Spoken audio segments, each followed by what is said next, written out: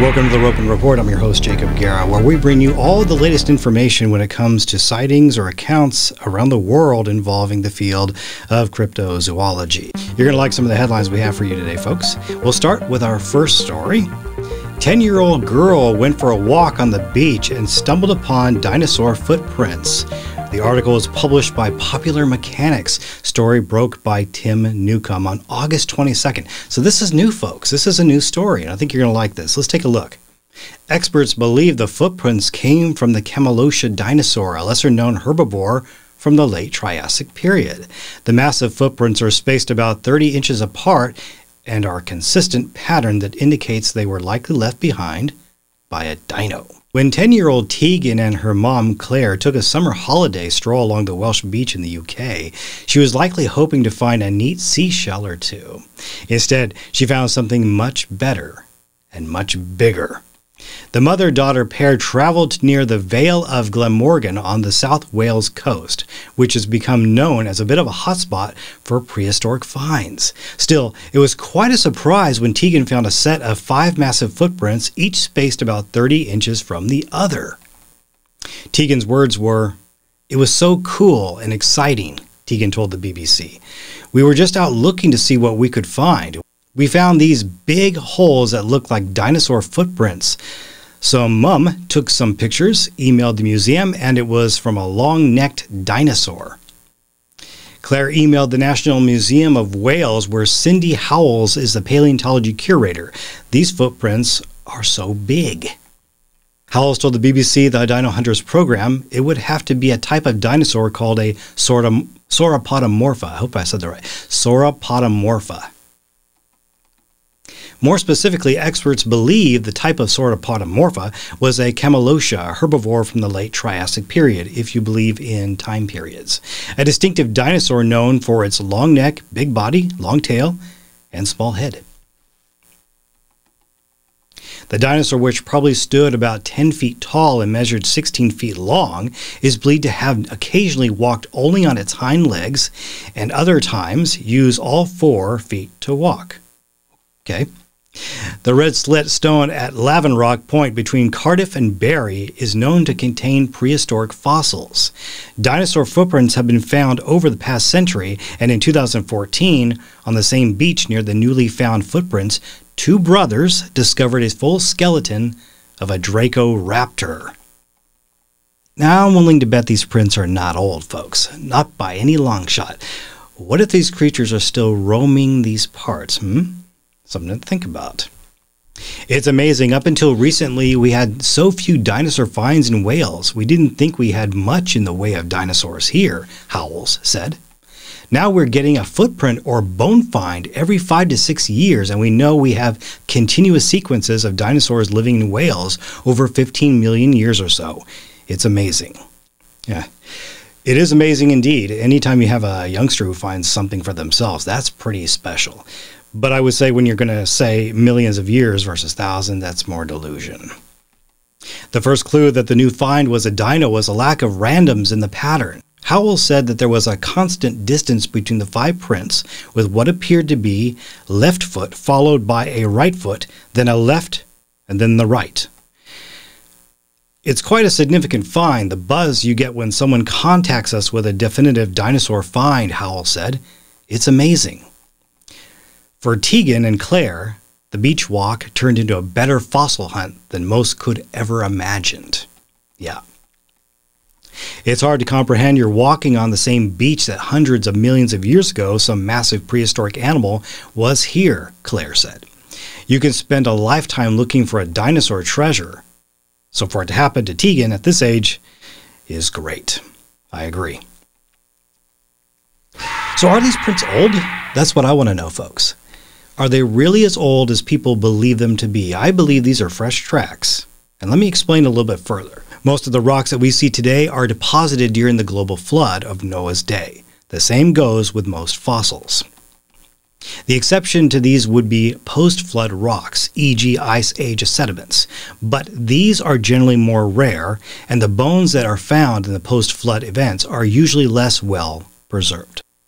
This is because the flood provides the unique conditions for fossil formation that are not as readily available outside of the flood events. Likewise, most footprints don't last very long before they are weathered or eroded away. The exact flood boundary needs to be asserted on a case-by-case basis, and there are different flood conditions in different places at the same time. So during this time period, e.g. in some cases, the flood boundary would still exist, while other cases the receding waters of the flood would erode away the boundary layer. Okay?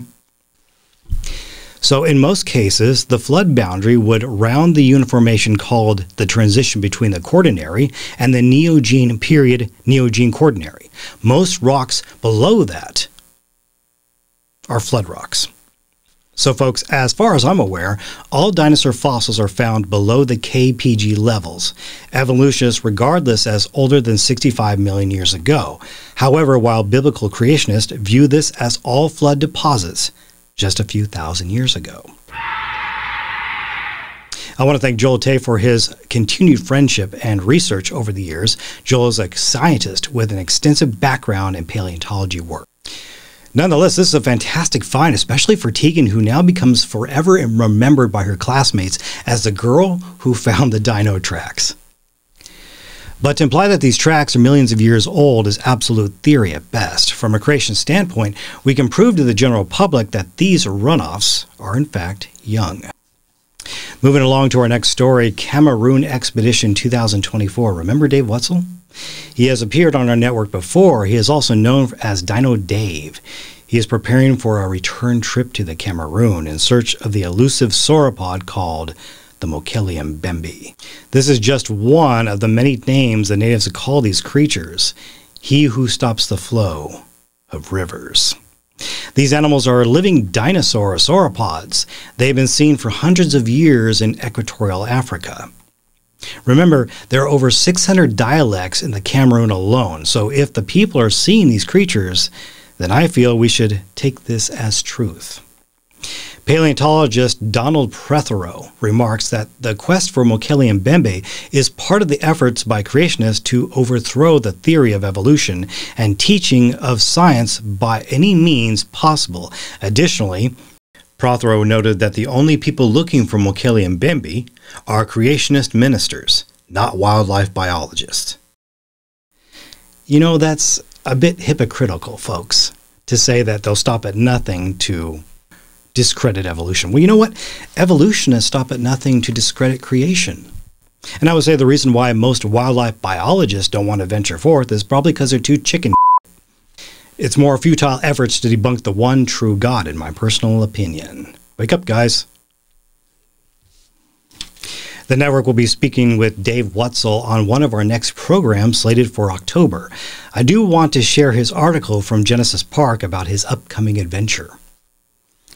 We are just 3 months away from a major expedition going back to the Cameroon to pursue the Mokele Mbembe, the dinosaurian cryptid of equatorial Africa. The inflatable raft that we purchased, I'm holding a German-made electric onboard engine. Spread out on the dock to the right is a collapsible solar panel that will allow us to recharge our batteries. We are mainly planning to float down the Bumba River from the region near the small logging town of Yakadoma to the eastern Cameroon, to the village of Molandau across the river from Congo, Brazzaville.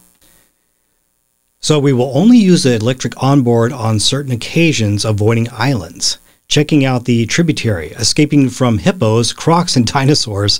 Notice a large propeller guard. Hopefully this will keep us from breaking a prop on the river bottom on the high rocks. Nonetheless, we plan to bring a spare propeller along with us. We will have various photographic tools, including motion-activated game cameras, a high-resolution camcorder, boat-mounted GoPros, and night vision. We are doing all we can to prepare, but we would appreciate your prayers for God's safety and provisions if we should encounter a living dinosaurian.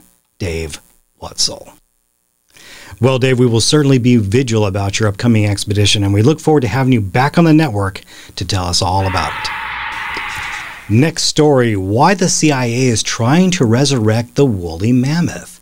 Have you heard about this story? This is recent, but it actually came out in December of 2023, late December. U.S. spy agency has invested a biotech firm trying to bring back extinct animals through DNA editing.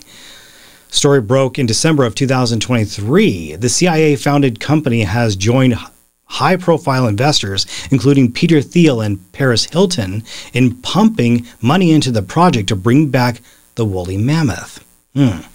The public portfolio of In-Q-Tel, the spy agency's investments arm, lists firms including Colossal Bioscience, which hopes to use advanced genetic sequencing to resurrect the giant Ice Age mammoth. The Intercepts reported Colossal's goal is to see the woolly mammoth thunder upon the tundra once again, according to the Dallas-based company's website. So they're based in Dallas. There is no way to bring back the woolly mammoth as it was 10,000 years ago, said Live Science, but by using DNA testing tools, scientists can insert cold-resistant characteristics into the DNA sequence of modern elephants to create a proxy animal with mammoth-like characteristics. Oh, wow. Colossal is trying to bring back the Tasmanian tiger, also known as the thylacine, a wolf-like marsupial that was extinct in the 1930s. By the way, folks, the Nahanni Valley would say otherwise about what is supposedly extinct, as would PNG in Australia, Granite Tour in Australia. The company's stated motives are altruistic, if vague, said The Intercept. Colossal claims the bid to jumpstart nature's ancestral heartbeat can pave the way to rewild vital landscapes, ending the threat of extinction faced by many species currently in existence, having a positive net effect on carbon offset and supporting the local economies dependent on the targeted affected habitats. Really? The CIA, meanwhile, is less interested in thundering mammoths and roaring thylacines than it is the underlying genetic engineering technology that Colossal intends to develop, according to Live Science. In September, Joe Biden signed an executive order to advance biotechnology towards innovative solutions in health, climate change, and economic security. Not everyone is convinced that Colossal's project can succeed. De-extinction is a fairy tale of science, and more about media attention for scientists. Jeremy Austin's director of Australian Centre for Ancient DNA told the Sydney Morning Herald. Gizmodo argued that whether you agree with the verdict depends on what you expect out of the process. Something mammoth-like likely comes out of Colossal's work, said the site. But whether the final result is akin to the work of Lazarus or Frankenstein is another matter. Finally, we turn our attention to cryptid footage. This one comes to us via Todd Neese, respected Bigfoot tracker and fellow Army veteran. Now, the imagery shows what could be the legendary Bigfoot, also known as a Sasquatch. No doubt that this is great footage. But is it genuine? Take a look for yourself. The alleged video footage was captured on a trail cam. One thing is for certain, though. Trail cams don't shake, especially from a distance. They also don't zoom in and out, or like constant vibration. I have to say this is vaguely familiar to the Sonny Vatar channel on YouTube, only with a steady camera. Aside from Sasquatch, though, the network has a new pterosaur sighting in North Carolina. This would be our 7th sighting from the Tar Heel State within the past 9 years. A man was out with his son, and the two of them witnessed a Dimorphodon-type pterosaur fly out from the tree lines. We rarely receive cases involving these genus types of pterosaurians, Dimorphodon macronix. Pterosaurs were diverse, with many species adapted to different environments. They all had roughly the same body shape, but their heads, tail, and wing morphology differed significantly. Stay tuned, we may have him on the network later this month for Case Files. We hope you enjoyed this show, seek the truth, and we will see you next time on the Ropen Report.